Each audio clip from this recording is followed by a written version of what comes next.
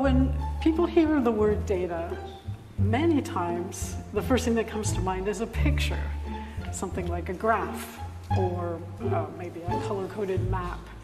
But there's no reason that you can't map data to some other sensory modality.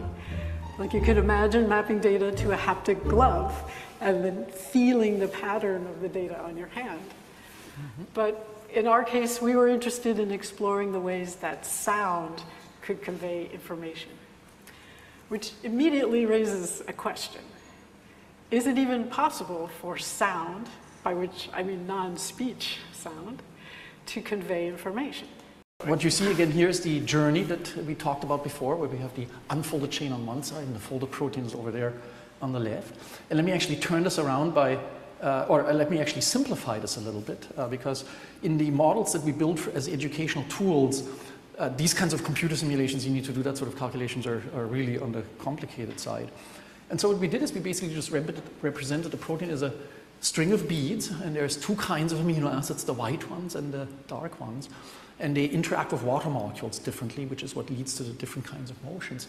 And the same kind of journey you just saw from a full computer calculation with all the atoms can actually take place in this simplified model, where you have the extended protein on one side and then various disordered versions of the chain, and then eventually the chain forms this nice little hairpin, as we like to call it, that is the folded state of this.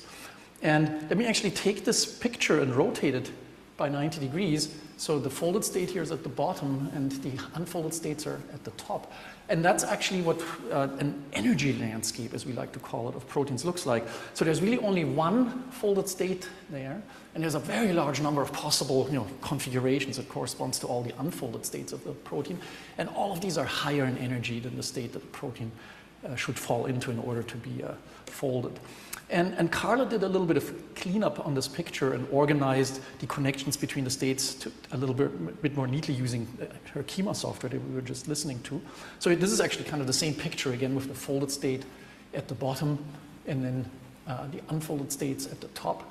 And then the connecting lines are the allowed transitions. So it turns out as a protein moves, it can't beam, unlike Scotty. So you can't suddenly go from here to over there. You actually have to move through a series of steps, right, before you end up over there. And so that's why these purple lines don't connect all the possible states to all the other possible states. There's only certain connections that are allowed. And while the protein tries to fold, it basically follows those connections around this network. And so I think I can actually run this